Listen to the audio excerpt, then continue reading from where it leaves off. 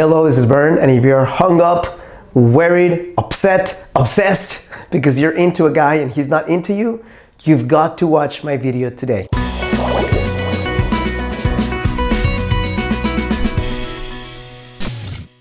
Hello, this is Bern. Welcome to your GreatLifeTV.com, a space where I share with ambitious, conscious, heart-centered, and successful women how you can create the relationship of your dreams and attract the kind of man you want without the need for gimmicks, manipulations, and as a direct result of stepping into the most alive and the most feminine version of you. Now, I've heard this so many times. There's this guy that you have determined is an amazing specimen and you've fallen for him in some way and you're into him and he's not into you and you're feeling anxious and you're feeling upset and you're doubting yourself and you're lacking confidence now because you think that if you were all great then he should want you. And it's such a painful situation, and there's two schools of thought. One school of thought will be, well, what do I do if the guy that I'm into is not into me? School of thought one is attempt to change his mind in some way. School of thought B is move on. And I'm not gonna waste time on school of thought A because I don't believe in it. I'm gonna go into school of thought B, which is move on.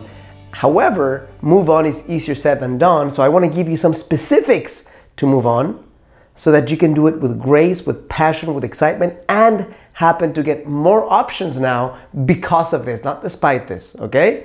Number one is stop with a hypothesis. Hypothesis means that you're coming up with some theories around this guy. Well, he's awesome, he's amazing, he's the greatest. No, he's not. You probably don't know him well enough to be able to make those hypotheses true. So stop making up fictitious ideas about this guy. Stop coming up with mythical qualities of this man and start actually saying to yourself, I don't know who this guy is, and I think he's great, I think he's amazing, but I don't really know. He doesn't seem to want me, so already now he can't be that great if he's not wanting me.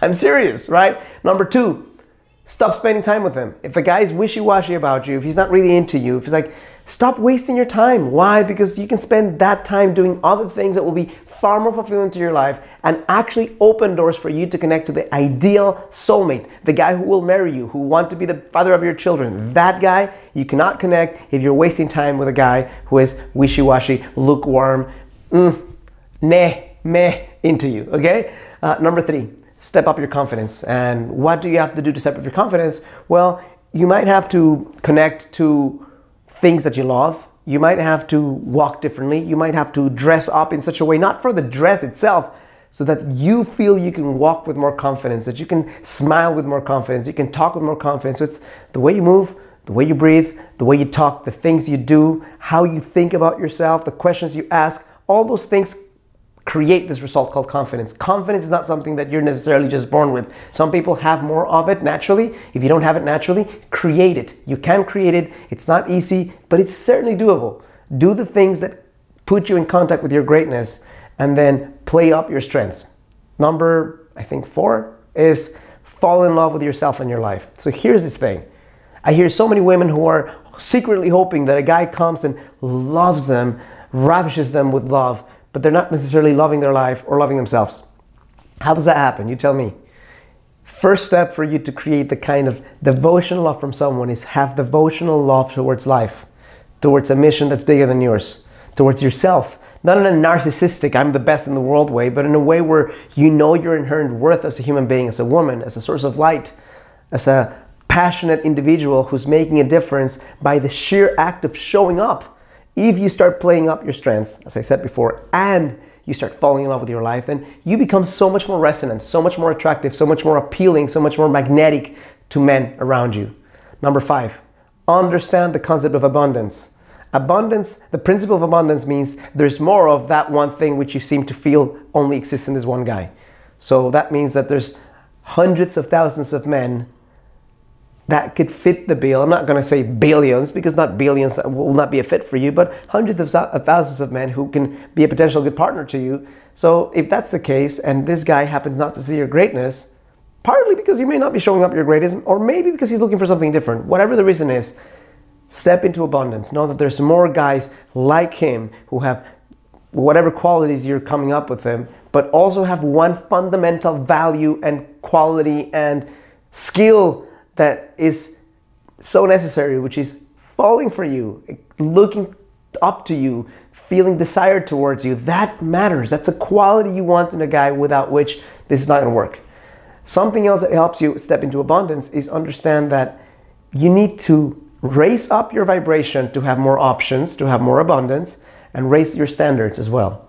Raise your standards in terms of what you expect of a man, how you want him to show up, but you have to do both simultaneously. You can't say, I'm gonna have high standards for a guy, but I'm gonna show up mediocrely, without excitement, without passion, without sensuality, without expressiveness, and then hope that he just creates this X-ray vision and sees inside your soul that you're with chains and walls guarding him against, and hope that he discovers you. You need to discover yourself and express yourself, and then he can see you. You can have so much more abundance if you play it this way. Number 6 is attract more options. Next step that will help you move on from this dude who's not seeing you is create more options, connect with more men, have more conversations, go on more dates, do it the right way. And this guy who was the best thing could have ever happened to you, you'll start seeing him for what it is. One opportunity that didn't happen, but there's many more opportunities, and some of them will be even better than this dude.